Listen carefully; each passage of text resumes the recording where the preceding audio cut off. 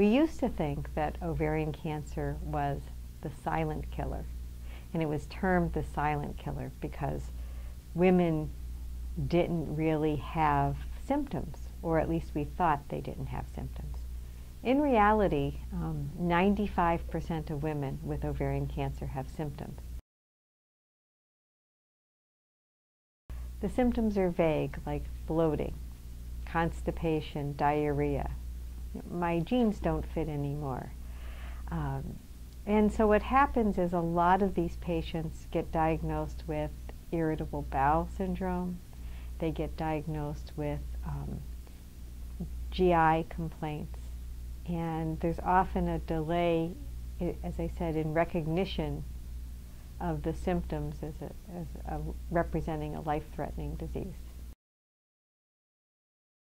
If you have an increase in births, that actually decreases your risk. Breastfeeding actually decreases your risk of ovarian cancer. You can decrease your risk of developing ovarian cancer by 50% if you take birth control pills.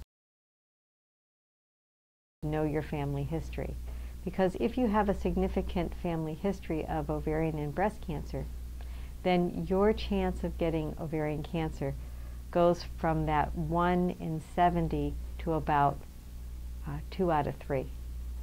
So if you have a family history of ovarian cancer or breast cancer, you need to see your doctor. You need to make sure you relay that family history, because your risk of developing ovarian cancer can be very, very high. You need to look at yourself and assess how long have you been having the symptoms, because again, these symptoms everybody has. And if it goes on for more than 2 weeks, they should talk to their doctor.